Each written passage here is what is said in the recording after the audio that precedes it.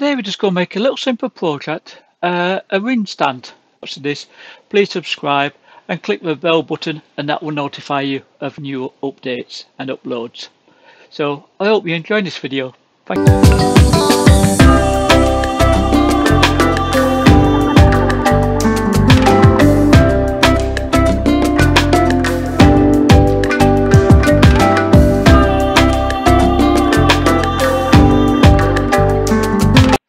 So to make this ring stand, got a piece of wood, 3 3/8 or about 85 millimeters. It's 50 millimeters square by 2 inches. I mean, let me rough measurements, but it's nice close grained timber, and that will help to keep the detail. So we'll just go find the centre. Quick way I use is just with a pencil. We'll just repeat on this other side. 1, 2, 3, 4. I'll let him just spot that. Now we can just get a brad awl and just mark both ends. That makes it easy to locate into for centres. Centres which we'll be using is a revolving or live centre in the tailstock, and I've got a stem drive which is a retractable spring loaded point. So that means I don't have to knock a 4-point drive into the piece of wood. The tools we'll be using will be the spindle roughing gouge, the spindle gouge, a Skew chisel, and finally a thin bladed parting tool. But a standard parting tool would do. I'm just using the thin bladed one to save an amount of timber. So we've got the stem drive in the headstock, live centre in the tailstock. Got a piece of wood, just go to drop it down now and locate it in the holes that we created with a brad awl. Just go to wind the tailstock up. Again, just needs to be firm, and lock the quill off. Then turn it against the corner, put the tool rest close and just rotate it to make sure that it's going to clear. Safety goggles are minimum for when you're turning, and we're going to use a spindle roughing gouge. So again, I've got the lathe running. Handle down to slide it up really slowly until you can hear that knocking sound. Then just lift the handle up slightly and slide off. Pick it up again and slide off the other way. Once you've done that a time or two, you can just move from side to side. So again, we can hear the knocking sound, so we know this is not round yet. Again, gap appearing between the tool rest and the work, so we just need to move it in. We've still got a bit of a flat there, so we'll just move the tool rest in.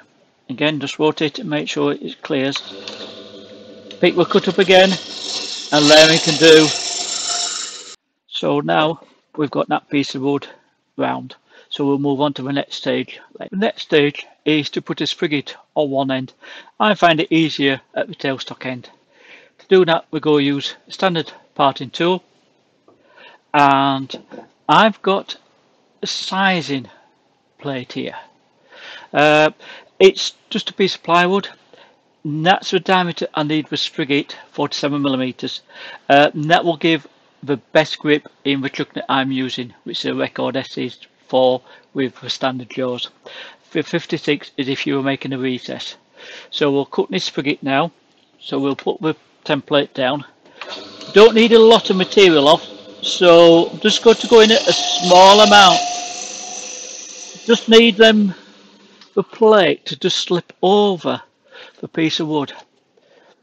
So again, I can just line it up and that is just slipping over. So we know the frigate now is correct sized to transfer into a chuck, but I just want to make it slightly wider first so it gets a better chuck. I don't want it too wide that it will foul the bottom of the jaws, because we want it to sit on the round part here and this face here. We don't want it to sit on the bottom part, so we'll transfer it into a chuck next. So the next stage is just to put it into a chuck. Again, make sure your jaws are fairly clean. These jaws have a little lip here which pulls the wood into a chuck. So just put your thumb on the end, just go to turn it round so we've got the key point there, and just tighten it, hand tight, and go to the other one and hand tight again, and that is now secure in the chuck. It should run pretty true.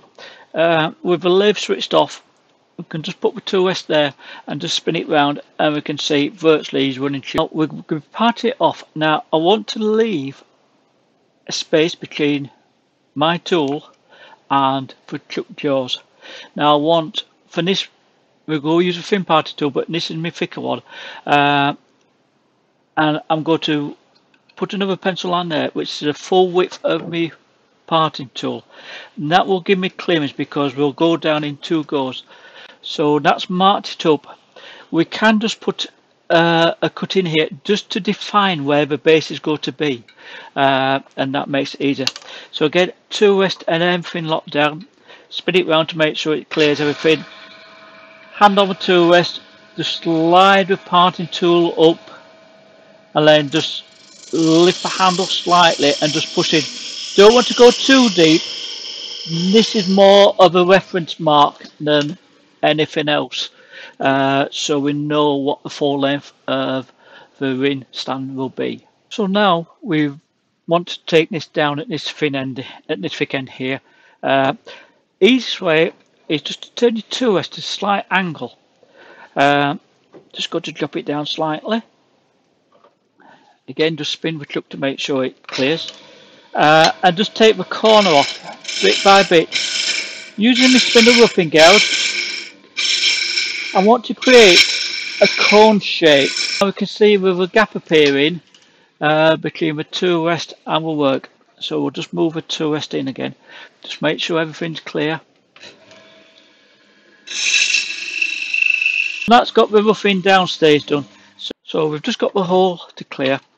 So again, just use a party tool. Now if you're going really slowly, this will avoid tearing the grain too much.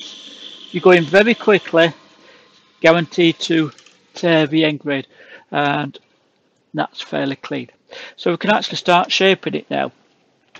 So I just want to get some of this down because we're going to make a teardrop at this edge.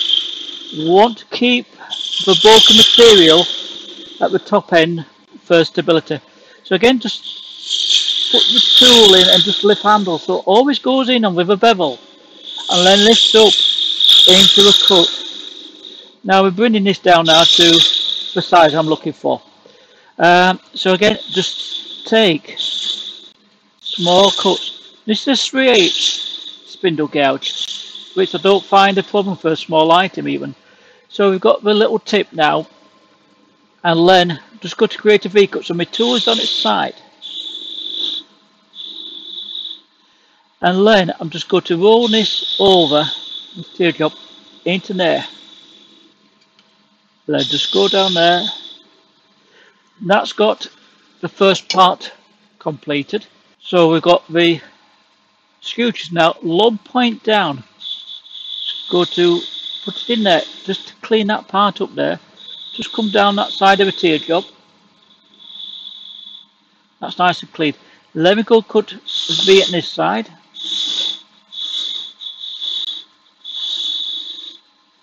Just clear some space here. Again, just clean that down there. And a light cut down there. Let's have a look at that before we move on to the next stage. So again, that's nice and clean. Just a bit in there, but that will come out when we do the next operation. We now need to clear some more material here. So again, just using sweeping cuts with the spindle gouge,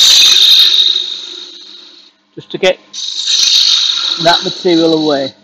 So again, just want to come this way. Remember, with spindle turning, we always go down a hill. We always go from the largest diameter to the smallest. So get some more of that cleared. Just want to clean up that small piece there. So again, we can just go in with this skew just a long point down, just to clean up in there. Then we can take some more material away here. Again, have the flutes facing the direction that I'm cutting in, which is towards my right. So my flutes are facing towards my right. Just come down, sweep into there. Then we can clean this up. Just nice light cuts. Don't need a lot of pressure. Now just go put a little feature on here. So we'll just go down so far, stop, and then pick the cut up again. And you can see as I'm going down, I'm just twisting the flutes. Slowly on the side, pick that cut up, and then I roll them so they're facing upwards in the bottom. Remember, the cleaner you get this, the better it is for finishing. So just go to part down here a bit to give a bit of clearance. Again, just go to square up my tool rest. Want it close, but I need to make sure that it's clear of the jaws of the chuck. So just go down here. Again, use your standard party tool at the moment. Just go to make a little clearance cut. So again, I'm going down in steps, as you can see. And that will prevent the tool from binding. Then we just go to shape this part here. So again, with a spindle gouge, handle down, lift it up and roll over. So I'm rolling the flutes to the left as I'm slightly moving on the tool rest. Just roll and lift the handle as well. So slide on the tool rest and lift the handle and rotate at the same time. So make sure your hand, keep an eye on your hand as well to make sure it's still clear of the chuck. That now is ready for sanding. So now we've got to give this a quick sand. Again, I'm starting with 180. If I go any coarser, I'm going to mark the surface because it's a good surface at the moment. So just extract the rod and give this a light sand. Just fold it in half just to get in that tiny area. Get that side, lead, just underneath. I'm looking for uniform colour. Even though this piece is slightly figured, if I have too much difference in colour, it indicates that the surface is not fully sanded. So again, just clean that into there. And that's 180. When I've been sanding here, I've gone from 180 to 240, 320, and this is 400. But I've missed some of the steps out because you don't want to watch me sanding. So turn the lathe off, the extractor, and just check to see if we've any marks in there, and that's clear. So next stage will be to put some sealant on. So today I'm going to be using sanding sealant. This was silver wood, so when we put some wax on, the wax will actually stay on the surface rather than soaking in. So I've just got some cloth, just go put a tiny drop on, and lead. Just spread it evenly over the surface. Get right down into there. Always wear safety glasses when you're doing this. People think it's only about wood fly. No, this can spray off if you get too much on. So again, put the cap on and lead. I'll just go over that and just rub it in. Get right into them nooks and crannies and V-cuts. Buff up. So again, I'm just going to put it on while I'll switch the lathe on, the cloth up above, purely because I've got a camera lens up above me, and if any should spray off onto the camera lens, it's going to create a slight problem for later. So that dries very, very quickly. So that's now dry. The next one I'm going to use is some wood wax 22. It's a paste wax, I would call it.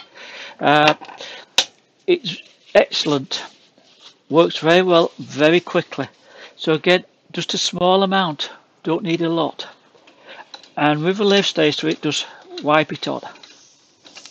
So everywhere is now got a covering of that on. Beauty of this is it can be buffed off straight away. So we can switch the lathe on now, and we'll just buff that up. Again, I'd rather put 2 thin coats on than 1 thick coat and build it up that way. Don't forget to get right into them corners. You can just fold your paper up and get right into the corners there. Just move the paper over to it so you get a clean part, and then that will buff up. You can see the shine coming on now straight away. So we'll just switch the lathe off and I'll have a look at that, and that is a beautiful sign. Some lovely markings there which has been brought out with the finishing. The next stage is to part off. So again, just going to use a thinner blade parting tool. Now I part off left-handed. Reason why, if I part off right-handed, my arm's coming over top of a chuck to hold the piece. If I go left-handed, I can control it with my left hand and hold the piece in my right hand, and then that's not going over top of a chuck. But beginning, I can use both hands in my right hand. I just want to get some of that waste away. Now I will go down the right hand side, which is the base of the ring stand. Again, I want to be going in either parallel or slightly undercutting it, so it will sit flat on a desk or table. Now I'm down to around 6mm or 1/4 inch. Now I'm switching my hands now, so I'm guiding it in. Got my right hand on the tool rest just to guide the tool in. Once I'm there, I can just hold this very lightly in my fingers, just parting really steadily. Just let the tool just go really slowly, and it just pops off in your hand. Next thing, turn the lathe off before you start admiring your piece of work. We've just got a little piece in the center which we can just take off with a little carving tool, and that is a finished piece for ring stands. So your rings can be taken off and put on that either at night time. So I hope you enjoyed this simple project. Please subscribe to my channel. Thank you very much for watching.